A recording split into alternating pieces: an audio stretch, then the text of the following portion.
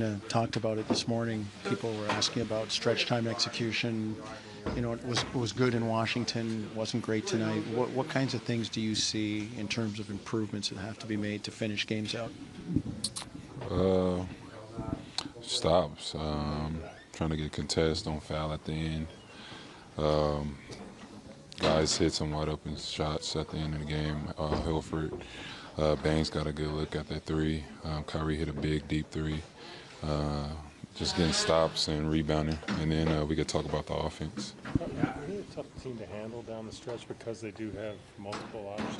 I mean, Kyrie's... Yeah, we talked about it earlier. The shooters, everybody can shoot the ball from three. Can't really leave them open. And when you got Kyrie with the basketball, it's harder to just, leave somebody on the island and play one-on-one. They did a good job tonight. He did a great job. He hit that deep one. You were on him, and it looked like you were squaring him up, and all of a sudden he rose up. Did he catch you? How much did he catch you by surprise on that one?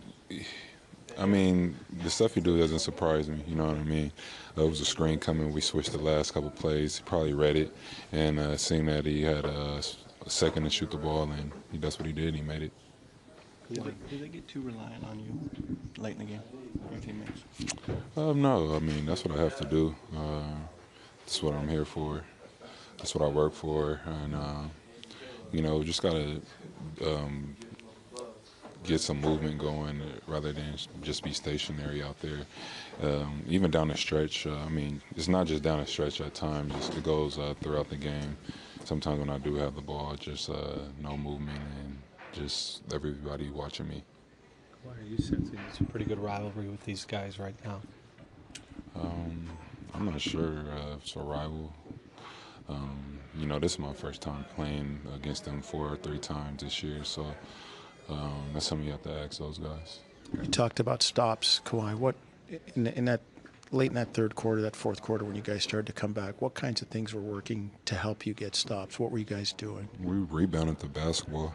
When we went down, they were getting second chance, third chances to shoot the ball in the hoop, and we just rebounded. Well, you mentioned that sometimes the ball will stop a little bit when you.